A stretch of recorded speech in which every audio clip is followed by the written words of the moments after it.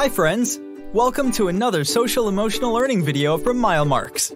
Today, we'll be learning all about social skills. In this video, you will learn these 3 things. 1. What are social skills? 2. The difference between good and poor social skills.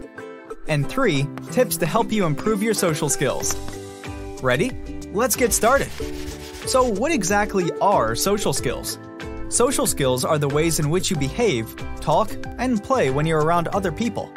It's how good of a job you do having conversations, understanding people's feelings, and behaving when you're in certain places. Social skills are important because they help you know what to do or say to get along better with the kids and adults that you interact with every day. Learning to get along with others will also be very important in your life as you get older. So what's the difference between good and poor social skills? Well, first, let's take a look at someone who has great social skills. This is Ria. Ria does a good job starting a conversation with her peers, and she knows just what to say to keep that conversation going.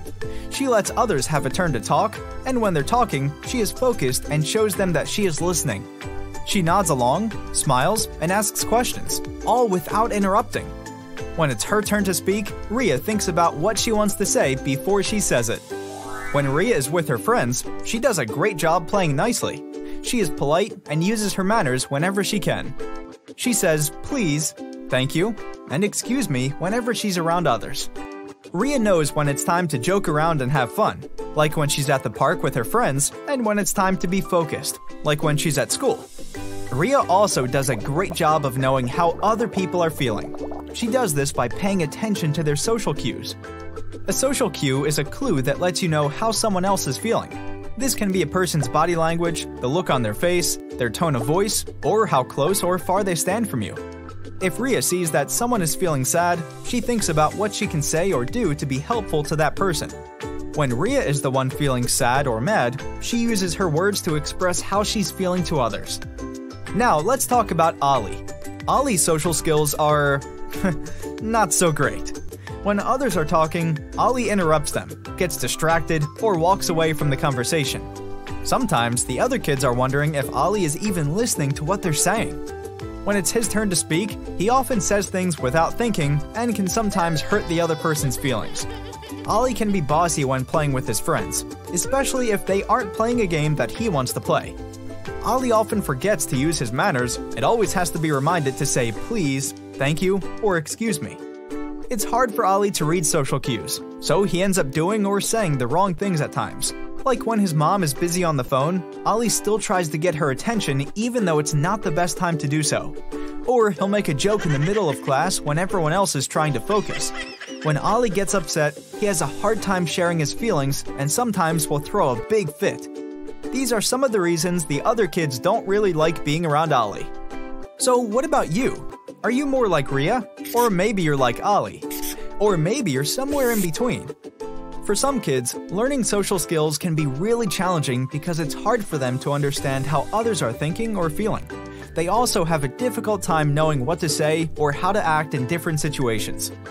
So whether you're like Ria or Ollie, since we spend a lot of time around other people, it's always helpful to try to improve your social skills.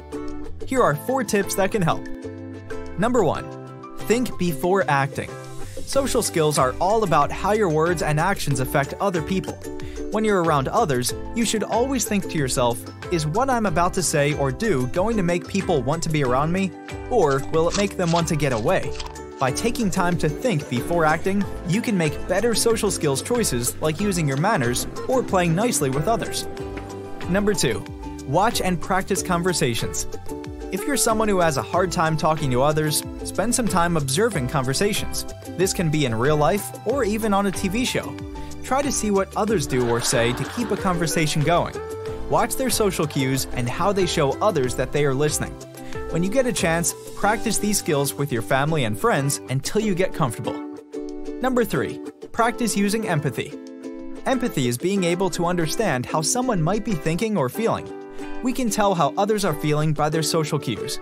Start paying attention to people's faces and body language to get a better idea of how they might feel. Then ask yourself, what can I do to be helpful to this person? Using empathy helps you to better get along with others.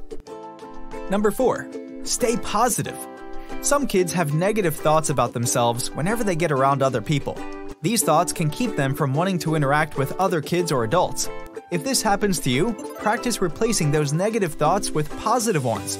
Doing so can help you feel more confident when you're in social situations. Even though learning social skills can be a challenge, with plenty of practice, you can start to improve. Well, that's all we have for you today, friends. I hope you learned a lot and you found this information helpful. If you did, make sure to subscribe to our channel, like this video, and share it with your friends. Look in the description below to find more resources about social skills. Be sure to also check out our other videos and visit our website at mylemarks.com for more helpful social emotional content.